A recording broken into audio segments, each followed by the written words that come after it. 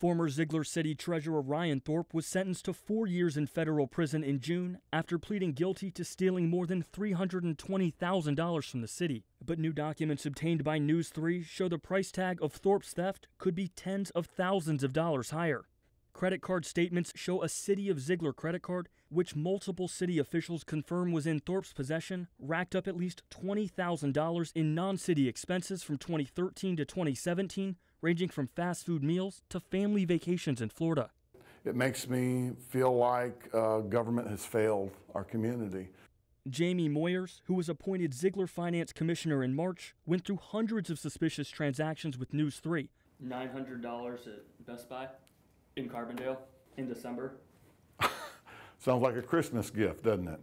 Among the most egregious expenses, more than $1,000 spent at a resort in Panama City Beach, Florida. No, that's an illegitimate purchase. Photos posted to Facebook show that Thorpe and his family, along with Zeigler Street Commissioner Jim Flood, vacationed in Panama City Beach at the time of the charges. Flood declined an on-camera interview, but provided credit card documents showing he had paid for his own room at the hotel.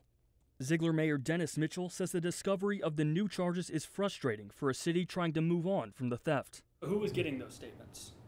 Those would have been gone through the treasurer. And was someone supposed to review those? Those probably should have been reviewed in the finance department as with all the other invoices. Flood, who was finance commissioner while Thorpe was treasurer, says he didn't know Thorpe was using a city credit card for personal purposes. Flood added he didn't look over credit card statements because he trusted the treasurer, something he regrets looking back. The credit card statements show more than $10,000 spent at Walmart over the 4-year span.